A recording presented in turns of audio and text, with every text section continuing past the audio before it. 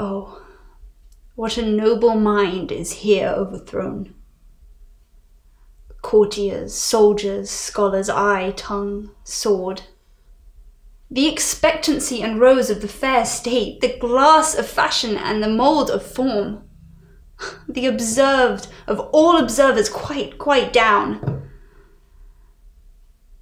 And I, of ladies most deject and wretched, that sucked the honey of his music vows, now see that noble and most sovereign reason, like sweet bells jangled out of tune and harsh, that unmatched form and feature of blown youth blasted with ecstasy. Oh, woe is me to have seen what I have seen, see what I see.